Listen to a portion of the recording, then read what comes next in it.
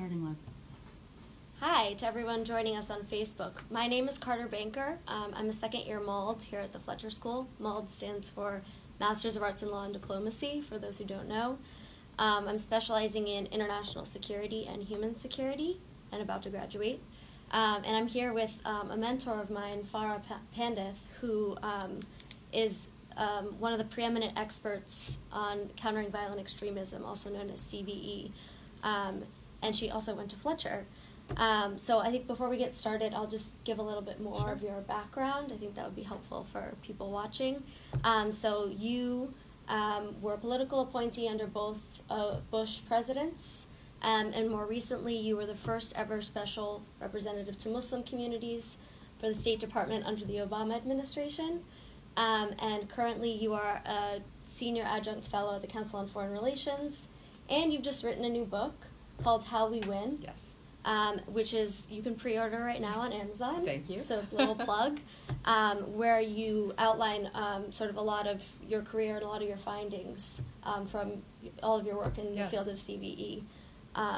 So yeah, I guess, and also I should add that you are about to get an honorary degree from Tufts University, so congratulations. Thank you. I'm really honored. Yeah, no, that's great.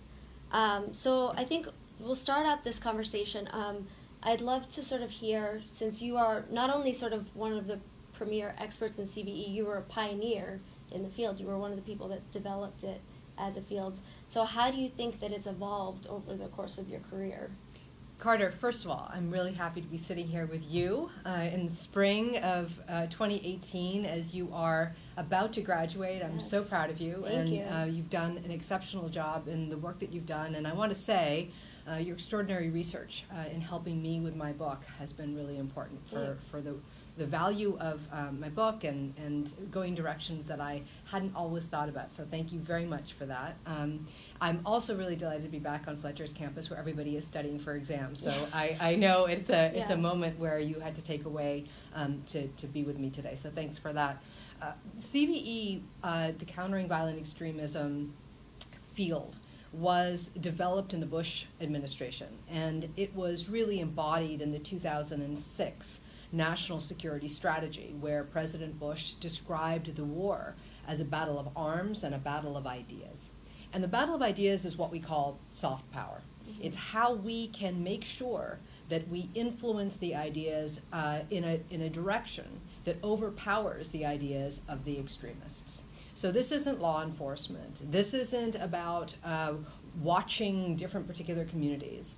This is about making sure that we are protecting youth from how extremists go out to prey on them. And as you know, this field, when it began, was piloted first in Europe to sort of see how do we do this. And it was all about what's happening at the grassroots, making sure that we're listening to Muslim communities in a very deep way, understanding that the kinds of extremism aren't just the terrorist organizations like Al-Qaeda or ISIS, but in fact, CVE also embodies the ideological us versus them narrative that empowers groups like neo-Nazis. So the field is broad. It isn't one kind of extremism, but what's similar across the bank is that everything is pivoted on this us versus them. Everything is pivoted on the idea of the other.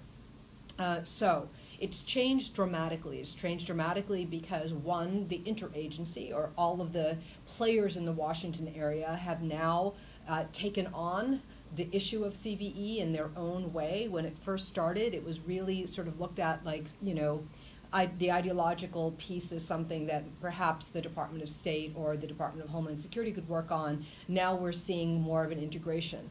Having said that, even though there is an international awareness about youth protection, and whether you call it PREVENT or whether you call it CVE or whatever you want to call it, it's the same thing. Stop kids from going down a path that would reach a place where they could be recruited. This field has not changed in one very specific way. We're still only doing a little bit of work in it. And when I see that 18 years, 17 years since 9/11 has happened, you would have imagined that we would have seen a scale up with resources, a scale up with innovation, and a scale up with personnel. Yeah, and we just haven't. But you know, Carter, you have been working on CVE yourself, and I think it's really important. I mean, as you look at this field, you know, what has inspired you? How have you seen what you have done on the ground? And I know you're very specifically doing a lot of deep research in Indonesia, which I will say is a really important piece of this. One of the problems with the way the interagency has looked at this issue is we've been very focused on a particular region of the world where, for example, ISIS is doing most of its destruction in the Middle East. But you and I both know people are getting radicalized all over the world. How have you seen this play out? Yeah, so I think for me in Indonesia, it's been a really interesting sort of case study, because you're not only seeing, I've found that I'm not only interested in sort of the violent extremism that goes on there, but there's also radicalization in other ways that are that's causing huge problems for social cohesion. So even if it's not, people aren't necessarily turning violent, they're creating problems within their communities. And so I'm actually writing my thesis on Salafism. For those who don't know what Salafism is, it's a very conservative form of Islam that came out of Saudi Arabia and has been spread to many countries throughout the world. So I'm looking at how Salafism has spread in Indonesia and what social cohesion problems have resulted and what kinds of conflicts. And I mean, for me, you were earlier talking about this idea of the us versus them narrative. Yeah.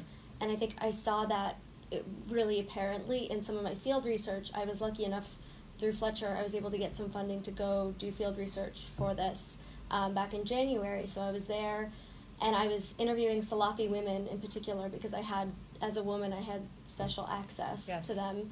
And I remember having this conversation with this one Salafi woman in particular, and at the end of the conversation, she said to me, "I'm so glad that you invited me here and that I decided to come, because I didn't know that there were people like you in America, in the West. You've totally changed my mind about what Americans are." And to me, that was really eye-opening, because I think that a lot of times Westerners and Americans in particular forget that when we show up in a country, especially one that maybe doesn't get as many American visitors, that we really are representing America to them. And so this woman, I realized, had never met an American or Westerner, and so even if I'm not completely changing her mind about what Americans, what the West is, I'm planting this seed of, okay, maybe a lot of the things that you've heard aren't universally true. And so I found that to be really powerful. And then it sort of worked on the flip side too. I call it kind of one-on-one diplomacy, because I feel like we both really impacted each other. Yes. Because I think I went into it, I try to go into all these conversations being very open-minded, but at the same time knowing that I am going to disagree with these women on a lot of fundamental issues. A lot of other Indonesians disagree with them on a lot of fundamental issues, which is why there's these social cohesion problems. And I think for me, it was especially sometimes their view of the role of women in society, where I knew and was confirmed that we would differ. But then we'd start talking, and you'd find all of these things that we had in common, and we'd just have these moments where we really bonded. And then I realized, I don't know, I had this same realization that I was sort of had these assumptions about people that were being proven wrong. And I guess, I don't know, to me, what all of this sort of demonstrates is just the power of this one-on-one diplomacy in an age, we're living in this age of disinformation, which is this huge problem. We talk about narratives and counter-narratives all the time, and it's so hard to combat those, because in the age of social media, everyone's living in their own little self-reinforcing bubble, and information, whether it be true or false, spreads faster than we can keep up with it. I don't know, that for me has been that was a really key takeaway for me from my field research. Well, that's a really important takeaway, and it's the essence of what diplomacy is, isn't it? It's people-to-people interaction, and I think breaking down stereotypes and narratives happen in a lot of different ways, and the field of diplomacy is very rich with opportunity.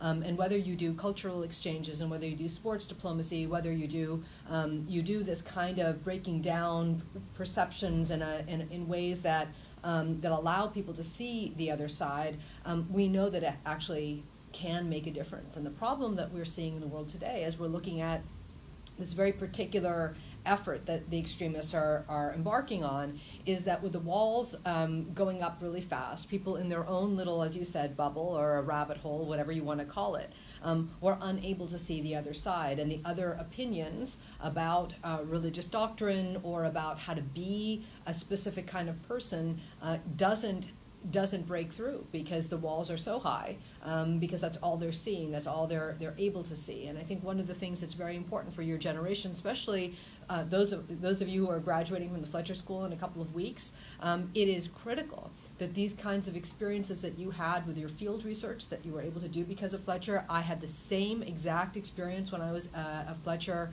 After my first year of Fletcher, I did field research in northern India, which started me down a path of understanding extremism.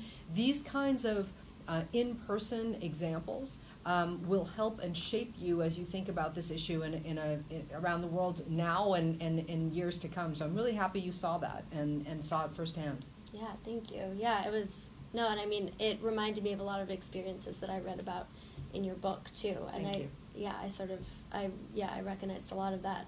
I'm wondering even though I think we're seeing things going in a positive direction in CVE, sort of, as you were describing, sort of over the course of your career, things have gotten more promising, but we're still facing, I think it's still pretty daunting, and we're talking about this idea of one-on-one diplomacy, and you've engaged in a lot of that just through, especially I think when you were working for the Obama administration and visiting many different countries and meeting with Muslim youth and just talking to them one-on-one, and that's a super effective way to spread understanding. But how do you scale that, and how do you? It seems to me like, even though it's effective, it just doesn't seem like a whole-scale solution. It isn't the solution. One person is not the solution, but many people together are the solution. And I'm not going to be Pollyanna going out there saying, if we skip along and all become friends, everything will be great. There are evil actors in this world, and they are financed, and they have momentum, and they have a methodology that allows them to build their armies of recruits. In order to puncture their ability to do that, we have to have more one-on-one interactions through former extremists who are interacting and scaling up the programs that we know. When we began countering violent extremism in 2006 and 2007, 2008, we were just experimenting on what might work. In the years that have passed through that time, we have seen academics do a great deal of research about how people get recruited, what their techniques are, why on the behavioral side they find this ideology appealing. There's a lot of study around identity and belonging, which is the bottom line for these kids, and how they get moved in a particular way. And we've seen all kinds of nonprofit organizations in our country, in every other part of the world, try different things with their community. What we know is that in order to be able to protect youth, it has to come from a localized, grassroots opportunity with authentic, credible actors that are able to push back. Now, in all these years since 9/11, we've experimented. We've tried to see what we need to do. It is not one person going from country to country building bridges, which is great and important, but it is scaling the dozens upon dozens of proven, promising, piloted programs at scale to compete at the pace that we need to have happen. And that's what the failure has been. It's not that we don't have the ideas. It is not that we don't have the pilots. It is we haven't gone all in. And from the United States government point of view, we've spent 0.013% of our budget that we're fighting ISIS on soft power. That is pathetic. So how do you expect to stop recruitment? Just using America, let's not talk about any of the other countries out there. And for those who are watching us today, you're not just here in the United States, you're all over the world. Ask yourself how much money your country is spending on soft power on this particular issue. And you will find it's pennies on the dollar. And so when I see the opportunity that we have ahead of us, it is really understanding how to scale. not just with the professionals that are in the field doing this work. It's not with the person who has the highest, title and the greatest scope and the access to the president. It's not just that. It is NGOs that are given the kind of resources and support that they need to do the work that they need to do. Government is the greatest strength of government, ours or anybody else's, is to be the convener and the facilitator and the intellectual partner with the ideas that we hear on the ground. And we have a great deal to do to be able to scale at the level we need to do. And the scary part, Carter, is that for the kind of extremism that I work on, we are looking at terrorist organizations that look at one type of person right now. Those are people who are connected in some way to, whether it's through heritage or through belief or through culture, to an Islamic culture. So they use Islam for their nefarious ends. And if you look at that, they're preying upon Muslim youth. They're not preying on Hindus or Christians or Jews or Buddhists or anybody in between. They're looking at the Muslim demographic. And what is the number there? They're looking at young Muslims under the age of 30. That is 1 billion people strong. So the problem isn't going away. The groups are gaining momentum, and we have to scale to keep up with that threat. So do you have, those are pretty daunting numbers. Do you what keeps you motivated and positive going forward, knowing that we spend such a tiny, tiny fraction of our budget and that those are the kinds of numbers that we're dealing with? The solution isn't government. The solution is outside of government. And in the years since leaving government, 2014, I've been very closely connected to Fletcher and other great schools who are doing work around creating innovation with their own students and understanding the field of CBE. And I know, because you see this happening in our country and in Europe and in Asia, the kinds of laboratories that are out there to ask young people to think differently about how to put their interest in this issue to bear. How do you push forward on new aspects to this? How do you scale? How do you take the content that former extremists can give you and provide it in a way that can showcase why this kind of extremism is bad? How do you take mental health experts and have them who understand the human adolescent child brain to be able to help us understand this issue? How do you take cultural explorers and move their knowledge into this? I'm seeing a lot of different actors across the spectrum in our country and around the world of your generation who are interested in doing this, and that's where I see the promise. It isn't if we wait for people of my generation or if we wait for the United States government to be the lead on this, we're going to be waiting for a long time. I see the promise in those outside of government who know how to build movements, who know how to activate without anybody else's help, really trying to do more than they've ever done to help their peers from finding this ideology appealing. Great. Well, Farah, thank you so much for taking the time to talk to me today. It's always great to see you here on campus. Thanks, and good luck with your amazing new program that you're starting in Indonesia as a Boren Fellow. I'm really excited. And thank you. I think you're going to come back from that experience with a lot of knowledge that you're going to help me understand what's happening in Indonesia in a better way. I hope so. Yeah, that's the plan. Congratulations. Thanks again. Thanks.